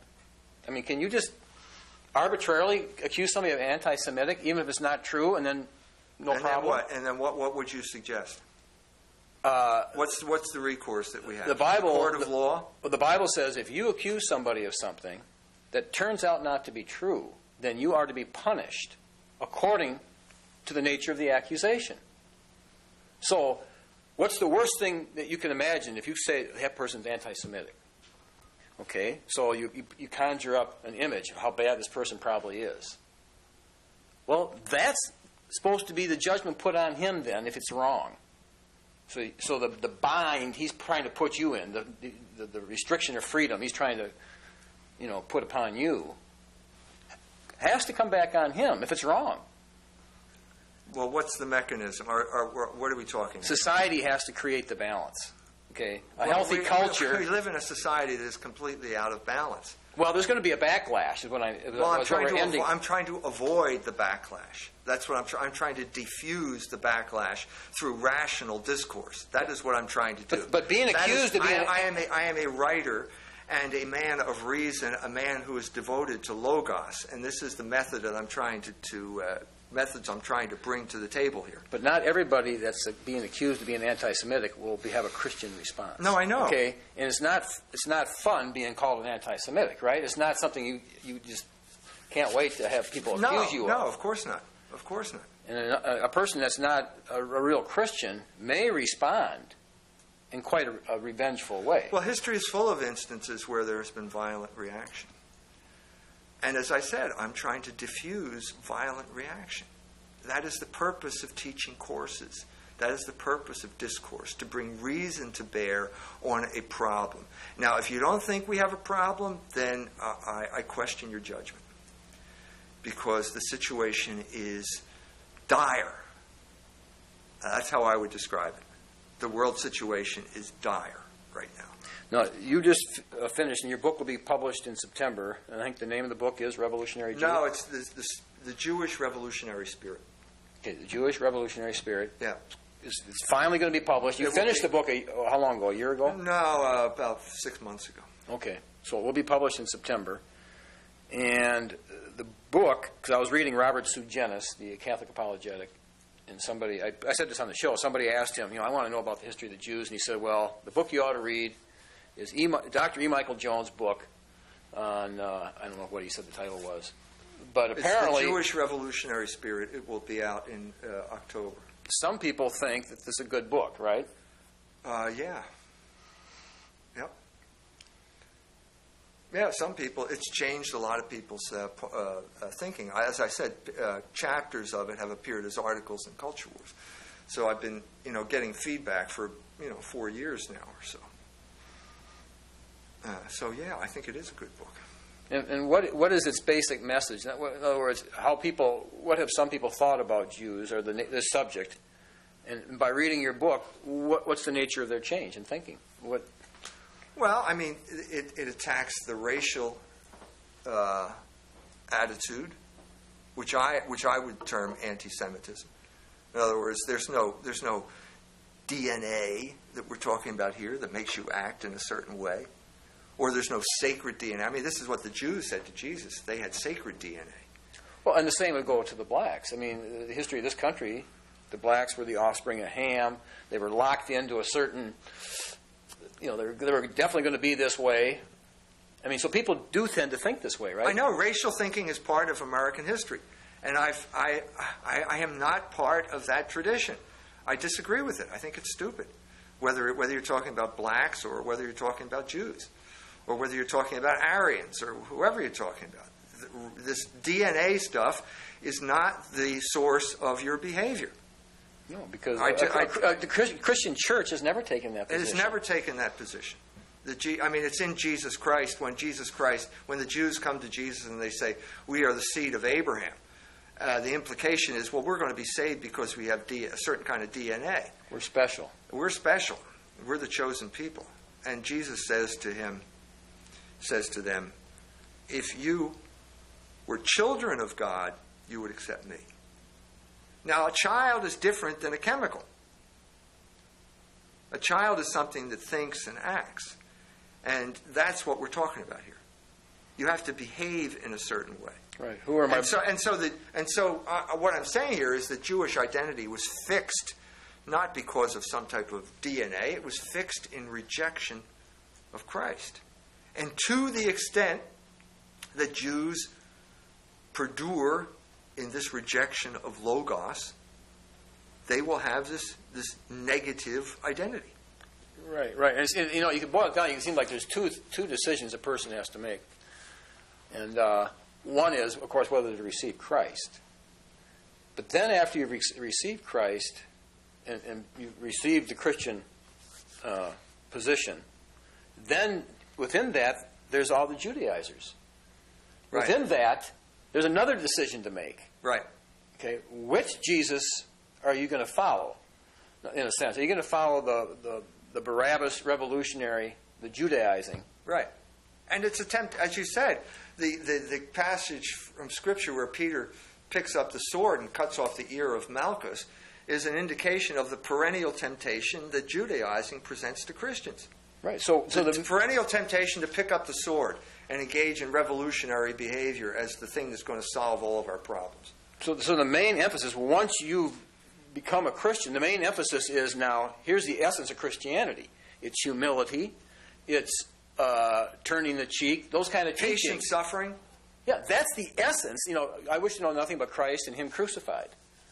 And once you let it lose grip of that, and there's no longer a life of watching and praying, then you're probably going to be swept up in some revolutionary movement. Yeah. I mean, no one says that every revolutionary is a Jew. It's not true. Or that every Jew is a revolutionary. But that doesn't change the fact that these revolutionary movements have been led by Jews. Bolshevism is one of them.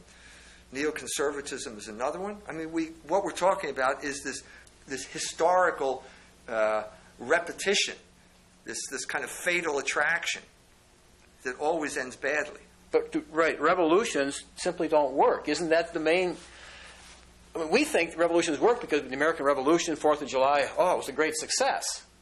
Isn't that what we always want to think? Right. The word is used in a very promiscuous fashion, and it's confused a lot of people.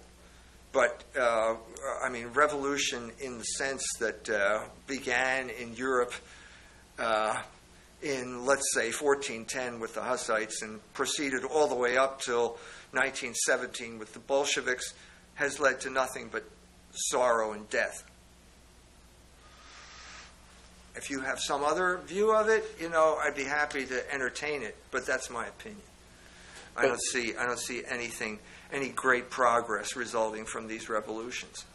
But like my nephew, I was just visiting in Missoula, Montana, on the way to Portland. Now he's he's only 20. He's in graduate classes. He's double major in Spanish and Latin American history. And for a break, he went, or part of his class, he went down to Mexico to study, and he joins up with the Zapatistas. I mean, that's his identity. And of course, he doesn't believe that there should be any authority. I mean, he's a complete anarchist. Yeah. But the teachers, I mean, they're just, they love him. So what's going on here? Why do these teachers just love him to take this path? He's an atheist, an anarchist. Oh, isn't that what education teaches you to do? To reject order and embrace some type of revolutionary ferment? Isn't that what education has become? The more he takes that revolutionary position, the higher his grades get. I mean, it's just, and they give him authors. I mean, and the teachers themselves, like the teacher he has. I said, well, where's this teacher from that you like so much? A woman teacher. I said, is she married or something? Well, he said, well, she was married. Well, who's she married to, or what? Well, she was down in Chile, and she met this real wild revolutionary, and they got married. During the Allende days. Yeah. And then, of course, they got divorced, of course. And now she's back up, and propagating her wild stuff. But this is what you're going to find. Yep, I agree. And you used to teach, and so you have a... Yeah, but what happens when the institutions of order are taken over by revolutionaries? Then revolution gets taught as the norm, in one form or another. And that's what I'm trying. What I'm trying to do is propose some type of paradigm where we can make sense out of this. This is a long period, and it's confusing. I mean, think of the confusion that we all felt with the abuse of the word conservative. How long has it taken us just to sort that one out? The use of that word. Yeah, with Edmund Burke, it was not that confusing, right? Well, I mean, it took on a meaning that was the antithesis of what it meant, and then suddenly there was a battle in the early 90s when Pat Buchanan was demonized. Remember, he was demonized as an anti-Semite. For what? For saying that America should not become involved in these imperial enterprises. Well, he was defeated, and now look what happens. Now we are involved in these imperial enterprises, and it looks like disaster looming on the horizon. Well, this is what happens when this is what happens when you prohibit this type of rational discussion. Which is what the universities are basically, that's what they're there for, and yet it's not happening. They're there to prohibit rational discussion under the guise of promoting education. And that's part of the problem here. That's part of the problem we have to face up to. So we got this whole credibility problem that needs to be straightened out, and that's what I'm trying to do. That's all I'm trying to do. I'm trying to bring order to chaos. Look at the recent history of all of this back and forth, all of these confusing terms, all of these people who thought, well, we thought you believed this, but it turns out that you believe that. A great quote. I mean, I just got done writing a piece on Mel Gibson's movie Apocalypto and the change in thinking that Apocalypto shows over the course of Mel Gibson's career. I mean, what is America now? America is this place where doom seems to be approaching. The metaphor for America is this Mayan kingdom of slash-and-burn farmers who have destroyed everything, and everything is going down the drain. There's no crops growing anymore, and so they have to restore fertility by capturing the hunter-gatherers that live in the forest. And then they march them up the pyramid, and they cut their hearts out. Well, this is where, this is one indication of the sense of doom that is in the air. Overtaking, yeah. the sense of doom, and you go to the end of the movie. We have the main character, the hunter-gatherer that gets captured, doesn't get his heart cut out, and there's an eclipse of the sun, and the priest manipulates this into some type of sign of approval, and he's set free if he can outrun the spears of the people that are chasing him, and he actually does. He makes it into the forest until the last hour of the film is basically Jaguar's paw escaping and killing his pursuers, until finally he's exhausted, and he comes and he staggers onto the beach and can't go any further. There are two guys behind him. They're ready to bash his brains in, and they look up, and there are these Spanish galleons sitting at anchor, and there are two boats being rowed in, and one has a conquistador and the other has a monk, Franciscan monk in it. So what's he saying here? This is in theater. This is called the Deus ex machina. In other words, he gets saved by the Deus, the God of the machine, and the God of the machine is Christ. And so I think that what he's saying here is that this culture, at a certain point, cultures become so corrupted that they can't be reformed. And Gibson's is basically trying to. I think that's the point of the movie. I mean, it gets ambivalent, a little bit more ambivalent at the end, but I think that's what he's trying to say here: that this is a culture that has become so corrupt that it can't be reformed from within. Yeah, I think that's what a lot of people are saying. My cousin's out there in Portland, and he grew up in Madison, and he's very liberal. I mean, ACLU type of lawyer, and but now he's reevaluating things, and he just can't believe how people are in such fear. You know, he grew up no fear at all. I mean, back in the '60s, and he just did anything you wanted. But fear it's being recognized.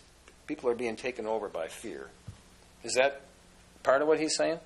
Yeah. Well, we have the manipulation of fear. I mean, isn't that what these orange alerts are called? Yeah, I mean, a red alert. Is it a red alert or an orange alert? And now what we're hearing, I mean, the message I heard this morning on the radio is that Iran is manipulating the situation in Iraq, and there may be another 9/11 going to happen.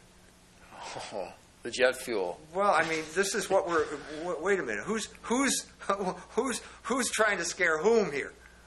I mean, are we getting ready? Are we going through the same old demonization process that we went through with Saddam Hussein in Iraq, to demonize the people so that we will look justified when we do something, when we attack them? Well, either way, it's fear. Either way, you're generating fear. Either fear that the Iranians are going to do something, which I don't believe, or fear that that the United States is going to provoke something, in which case the United States will do something, which I think is at this point more realistic, given our track record in Iraq and the weapons of mass destruction story that we never found. You see what I'm saying? Mm-hmm. Either way, it's fear. And so what you see is a culture that is becoming more and more run by fear. And the only way to overcome fear, at least on one level, is, well, I hate to use the word, but education, but shining a light. Because once there's light and there's discussion and there's knowledge, fear tends to have to back off. But that's precisely what they don't want. No, look at what happened here. I mean, we could have explored this issue in a rational way, but no, that discussion was stopped. Now, what you're seeing here is this locus, as I said before, the Greek word is phobos, and it's hatred and fear. And so what you're seeing is this combination of hatred and fear, the one feeding on the other. You know, and I mean, what's education? I think that love drives out fear, and that's what we have to pursue. And love of what? Well, love of logos, faith in logos. Faith in logos that we, in every sense of the term. Well, 1 Timothy says that the goal of our instruction or the goal of our education is love, from a pure heart, a sincere faith. So obviously love, education, if it's good education, aims toward fulfillment. Well, no, it aims toward truth. You know, we want to be able to not just know the truth, but to become some type of develop skills that will allow us to pursue the truth successfully. But to walk in the truth and to walk in love are very similar. Yes. Right. You're not walking in love. I mean, we're talking about transcendentals here, and so when you reach the transcendental point, it is the good and the true are the same thing. And the good and the true together, and one burst of insight will be known as beauty. But these are all transcendental goods that we pursue. So, the good in terms of action is, we pursue the good in terms of action by ethics, politics, and economics, practical reason. In terms of truth, we pursue it other ways. But, the goal is the same. So why should we succumb to fear and constantly prohibit, or either fear or hatred? Let's say phobos, because that covers all of our bases here. Why should we succumb to phobos and then short-circuit this project, which is the project of civilized culture? Why should we do this? Well, we do this because, first of all, the people who are perpetrating it are consumed with fear and hatred. And then there are the people who should be defending Logos, who are cowards. And you put those two things together, and you have a period of inexorable cultural decline. And I think that's what we're all experiencing. We've been experiencing this for a long time. Where the people who should be defending the good and the true are too cowardly. And this emboldens the people whose main focus in life is fear and hatred. Fear and hatred. One of the things that I wrote about recently was an 18-year-old high school student in California was given a present by her grandfather. The girl is Jewish, and the grandfather gave her a free trip to an IPAC conference. This reminds me of the jokes about... Now tell them what IPAC is. The American Israeli Political Action Committee. Second largest lobby group in the country, next to... Yeah, and probably the most makes much more effective than the NRA, certainly in terms of foreign policy. Anyway, the free weekend at the IPAC conference reminds me of the stories about Philadelphia. The contest, the first prize was a week in Philadelphia. The second prize was 2 weeks in Philadelphia. But and the punishment was 3 weeks. the prize is a weekend at the IPAC conference. Okay, so the girl goes there, obviously full of thinking this is going to be a good thing, and she's appalled. This is an article that was written up in the newspaper in California. She's appalled at what she sees. And what does she see? Constant fear-mongering. This is all you see. Now, this is sort of the psychological dynamics of Jewish organizations like IPAC. In other words, they capitalize on the fear constantly. She said they have pictures, for example, big screens all over the place, big TV screens. And the one screen, first it's flashing a picture of Hitler, and then the next second it's flashing a picture of Ahmadinejad from Iran. Oh, okay. Yeah. He's the Hitler of the week. And then the banners will say, "The time is now." Well, this is fear. This is what you're trying to promote fear among this group of people, and you're trying to promote fear because this is a way of controlling people. Well, how about where the Christians, they believe Christ is going to come back any year, like they've been saying since Azusa Street, since 1906. They tend to be very much into the Israeli camp. Aren't there those fears? Don't fears tend to gravitate to each other? You would know better than I the fears of the evangelical crowd. I tend to see this as another type of manipulation. One of the chapters in Murray Friedman's book is about Ralph Reed. Christian Coalition. Now, Murray Friedman wrote the book I mentioned already, the Neoconservative Revolution. He's worked for the AJC, an apologist for the Jewish organizations. Now, I met Ralph Reed in the early '90s when I was going down to Virginia Beach to Pat Robertson's organization. Why'd you go down there? Oh, I was going to collaborate with them on some project or other. Okay. But Ralph Reed, was the president of At that Mayor time, Robertson's Christian Coalition. At that time, Ralph Reed was president of the Christian Coalition. And at that time, I thought that, he's working for Pat Robertson. I mean, obviously, I knew that there were slightly different organizational structures and so on and so forth, but there was clearly a link between Christian Coalition and Pat Robertson. Oh, Pat Robertson was one that created Christian Right. Coalition. Okay. So, and this was the head of it. Well, you read Murray Friedman's book, you get a completely different idea here, because it turns out that Ralph Reed was the protege of Jack Abramoff. Now, Jack Abramoff, in case you forgot, is in prison now. And he went to jail for influence peddling and bribery, I believe, in trying to influence members of Congress. Well, Ralph Reed was working with Jack Abramoff. So Abramoff was basically a lobbyist? Yeah. That went too far. Yeah, I mean, basically got into all sorts of, paying off for paying off things, giving money for that he shouldn't have given money for, stuff like that. Now, that was a revelation to me.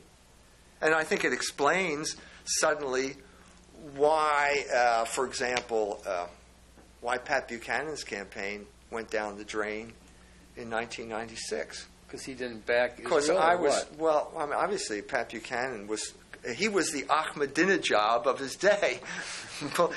If I don't know, but I imagine at the IPAC convention in 1992, they would have Hitler and then Pat Buchanan pictures alternating instead of Ahmadinejad.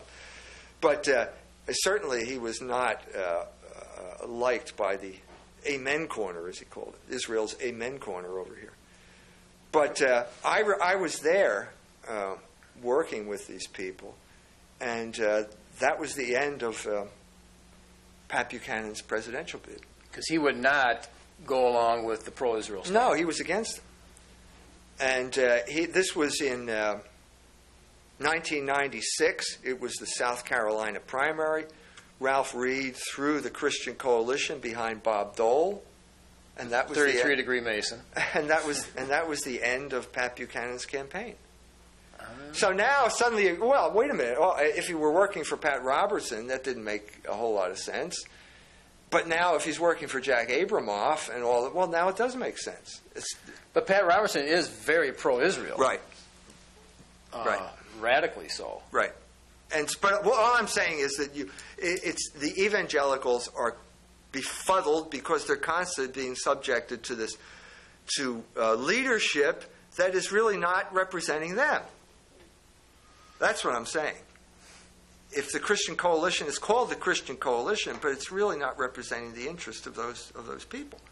No, because the people that get in leadership somehow get there not by the representative method or something. Well, they represent the people who have the money to fund their organization.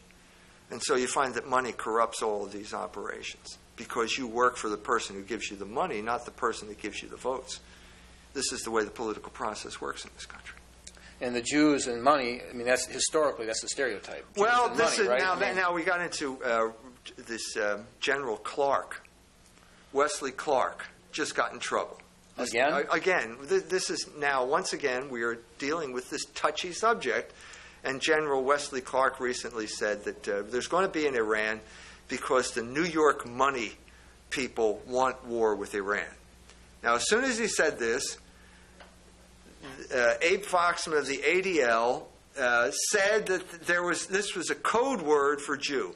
He was defaming the Anti-Defamation League. Well, and I think now let me get this straight. Now, someone accused him of using this as a code word for Jew. I think Abe Foxman stepped in and said, "No, he's not an anti-Semite, but he shouldn't use terms like this. His father's Jewish." Wesley Clark's? Yeah, that's what he said. That's Dad what is came Jewish? out. Yeah, but he shouldn't be using terms like this. Well, if you're a candidate for the presidency, it's your job to go to the money people and get the money. So he should know who these, what they're talking about. But I mean, this is part of the death of discourse, the slow death of discourse that we've been witnessing for quite some time now. So they'll give the appearance that they're having a good discourse, but, well, I think Martin Luther said it. You're not a Martin Luther fan. But he did say the whole key of the Christian life, if you're on the front lines, is speaking out on those issues where it's crucial. And you can speak out on all kinds of issues, But if it's not the crucial issue, you haven't really said anything. Right. Right. And so on the crucial, and this is the crucial issue of our day, and you're not allowed to talk about it. Well, this is where the attack is. I mean, this is where everything is going to fall apart if we don't fix the dam at this point. Yeah. So I don't know whether we have much control over the course of human events throughout the world. We're small and insignificant people, but it will be interesting to see if there is some type of movement on this front in South Bend, Indiana, because that's all we're talking about here. Why was this discourse prohibited in South Bend, Indiana? And are we going to allow this continuing prohibition of discourse by a very small group of people? Now, ultimately, you're saying the reason is they got fearful. Okay. Now, you could say, well... as far as I understand it, the board was intimidated because Joan told me that they were going to stand by me. In other words, they believed in the truth of your position, and all of a sudden... I gave her the course description. She read it. She approved it. She sent me the letter saying everything was fine. And then it got vetoed. So we're talking about the board of directors and not the executive director. But somebody retreated. In other words, they the board of got directors scared, retreated. threw down their weapons, and ran. Right. The board did. But if you're a Christian, we stand on the gospel that death has been destroyed. If you read Tertullian said, the healthy Christian, basically martyrdom is kind of like something he looks forward to because he's out of here. Let's get out of here. Well, no, I'm not looking forward to martyrdom, but I don't have... martyr means witness. So if you're going to be a witness, you're going to have to suffer for your witness. And I don't think anything has changed. Nothing has changed. We're back with the whole story of... This is the interesting thing about how these paradigms perdure over history. It seems that nothing has changed. We're still back in the same situation. But you were, in other words, the apostles got killed for just simply bearing witness to Christ's death and resurrection. And they preached the gospel, and then 11 of the 12 apostles get killed. Yeah. Okay. All I'm trying to do is say we are in a mess politically, and I'm saying in order to see our way out of it, we should return to the gospel, to the scriptures, and see what they have to say about this issue. See, the idea is if you just preach the gospel the way they want you to preach it, there'll be no persecution. Okay? But part of the gospel, essentially part of it is, the Bible says the Jews are the enemies of the gospel. Enemies of mankind. So that has to be brought out in your full gospel message. But if you do bring that part out and you shed light on that aspect, that's where you'll get in trouble. I'm not expecting the Jews to be happy about that. I mean, if I were a Jew, I'd probably grind my teeth too when I hear that. But we live in a country where we're supposed to have the free exercise of religion. And I consider this, this is religion. This is my religion, what I'm talking about here. This is the prohibition of my ability to practice my religion. Right. I don't see it any other way. I mean, I don't know how anyone else perceives it, but that's the way I perceive it. I was contracted to give this series of talks by a group of people who share my religious beliefs, and the rabbis came in and intimidated the people and stopped it. I don't think that's not tolerable. That's not American. That's not the American system. No, because your religion, with the church fathers, they would all agree, especially Chrysostom and name them all, that what you're saying is a very important part of the whole Christian position, the whole gospel. Wouldn't they say that what you're saying? I don't see how you can read the gospel without having to make some type of judgment about the type of things I'm talking about. And I'm saying that if you want to understand a way out of the mess that we're in, the best place to go is back to scriptures. Is that so hard to understand? That a Christian would say something like this? I mean, what else am I supposed to say? Go to astrology or crystals or race theory or something like that? No, I don't believe in that stuff. But I do believe that the Gospels are relevant. And the key concept that goes from beginning to end is this idea of revolution, this constant temptation to take up the sword as a way of solving problems that that you can't solve that way. Right, and the constant reminder of St. Peter, because he knew this, was to exactly watch out for those kind of teachers he says, for there were false prophets also among the people, even as there shall be false teachers among you, who privily shall bring in damnable heresies, even denying the Lord that bought them, and bring upon themselves swift destruction. Then he goes on, he says, but chiefly them that walk after the flesh in the lust of uncleanness, and despise government. Presumptuous are they, self-willed, they're not afraid to speak evil of dignities. Goes on. But he's saying these false teachers, a characteristic is, well, if you despise government, you're a revolutionary. I think that's a fair statement. I think that's a fair A statement. despiser of government and a revolutionary. The Christians were never told to despise government. They were told to render to Caesar the things that are Caesar's and to God the things that are God. That was Christ's solution to the problem of the Roman Empire. That was not the Jewish solution. The Jewish solution was revolution. And the Jewish solution led to catastrophe for the Jewish people.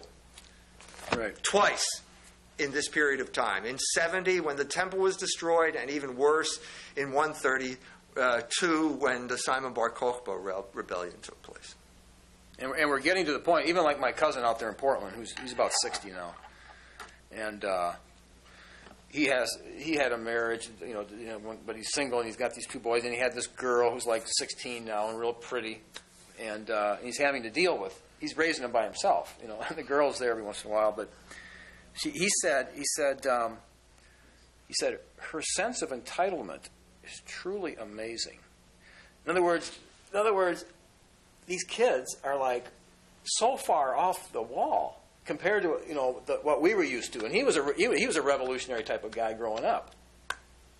But he said, well, either you get over it or you're destroyed by it. They're the two alternatives when it comes to revolution. And it's infecting this country. It says in Isaiah chapter 3, a lot of people use this verse today. Sugenis, I think, uses it. As for my people, children are their oppressors, and women rule over them. O my people, they which lead thee cause thee to err and destroy the way of thy paths. Well, this is the revolutionary path. Well, look, just in terms of the current situation, look at the Baker-Hamilton report on Iraq. Well, what were they arguing? They were urging negotiation. Well, we have a completely willful administration now that is, it seems to me, is totally Nietzschean in its orientation toward world politics. In other words, the only way that I think that our president thinks he can fail is if his will if he gives up, if his will is somehow divided. If he gives up and stops willing it, then that was the only possibility for defeat. Well, this is crazy. And you've got people who are former establishment figures like James Baker, who worked for the president's father, right, who was like the last attempt of the WASP, what's left of the WASP ruling class, to bring back rationality and debate into our foreign policy, and they're brushed aside. Baker's an anti-Semite. He's an anti-Semite. And they're brushed aside, and what we need is more will and more power. So we got like almost a John Brown situation where you had the Websters, the Calhouns, and the Clays up till 1850, and they were holding the thing together. And but when they died, it was just insanity after that. Nothing was holding the thing together. And you have this civil war. Yeah. If once the men that can actually bring sanity to the table, even though it may not even be the right policies exactly. Well, this is my hope. This is my hope, that sanity will prevail, that logos will prevail, that reasonable discussion will prevail now that we have exposed the machinations of the rabbis. The rabbis thrive when they can work behind the scenes and engage in intimidation and character assassination, and I don't think that's the way to proceed, and I'm hoping that they will not have the final word here in South Bend either. Well, it's kind of like, if we're going to end up with a scripture in Matthew, the last chapter, it says, and when they were assembled with the elders and had taken counsel, they gave large money unto the soldiers, saying, Say ye, his disciples came by night and stole him away while we slept. And if this come to the governor's ears, we will persuade him and secure you. So they took the money and did as they were taught, and this saying is commonly reported among the Jews until this day. They were working behind the scenes. Right, to suborn people and get them into lying and denying the truth. And that's not the way to proceed. And that will only lead to something bad. That type of stuff only leads to something bad over the long run. And over the long run, I think that these people made a mistake, because I think over the long run, the truth is going to prevail, because it prevails in the long run. Well, Jesus said that which is done in secret or behind the, will be shouted from the housetops. So that's sort of what we're doing right here today. Because it was done in secret, and now we're proclaiming it from the housetops, and we're saying this is not the way to run discourse. This is not a viable option for public discourse. Right. And so for all of us to walk in the light, all of us are tempted to take the revolutionary route and do things not in the light. And the encouragement is we need to come to Jesus by the grace of God and confess our sins and own up to who we are, and let the light of his countenance, the blood that he shed on the cross, wash away our sins, and let the words of Christ cleanse us and wash us, and we can walk in truth and walk in love. And that's the only way to live. And hopefully this issue that Mike has can be brought to the light even more, and we will hope to continue to do that on this show. Amen. My deliverer is coming. My deliverer is standing by. He will never break his promise, though the stars should break faith with the sky. My deliverer is coming. My deliverer is standing by. My deliverer is coming. My deliverer is standing by.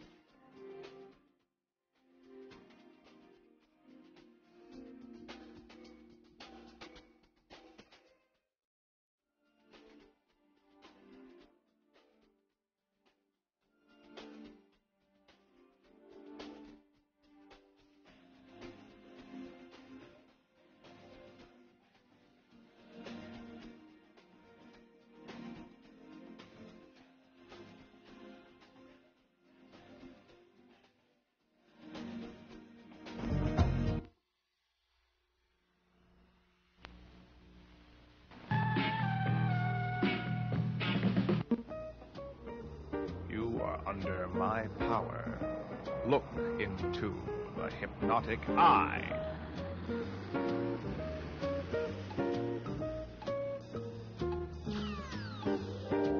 Time now to enter Mr. Lobo's domain. Look out! Open your mind to the possibility that they're not bad movies, just misunderstood.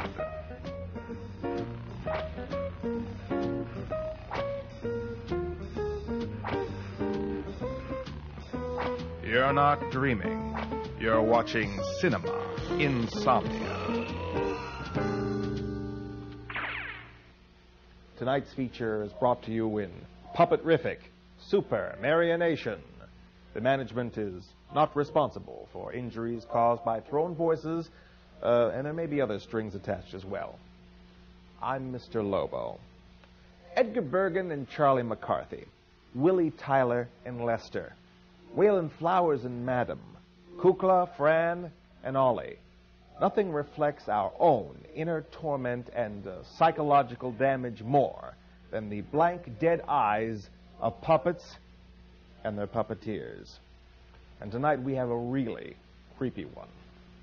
Anthony Hopkins, best known for his role as Hannibal the Cannibal Lecter, stars as a ventriloquist who gets caught up in a surreal muppetejoir with Anne Margaret and a dummy that looks disturbingly like Clark Gable, possibly his last role. Cinema Insomnia is proud to present the 1978 chiller, in color no less, entitled Magic. Excuse me. Although Cinema Insomnia is proud to present to you the 1978 chiller Magic, it is unfortunately not the film we bring you tonight. Instead, Child's Play? No. Puppet Master? Nope.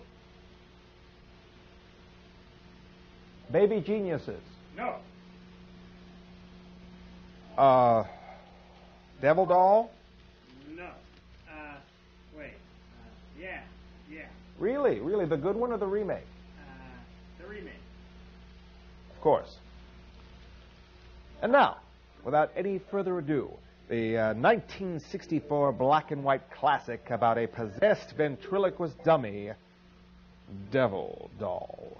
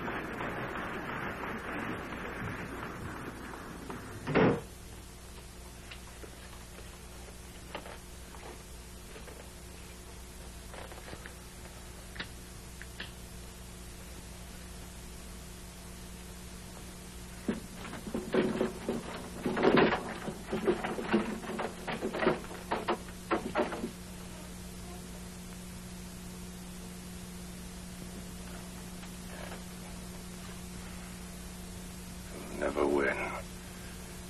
You'll always lose.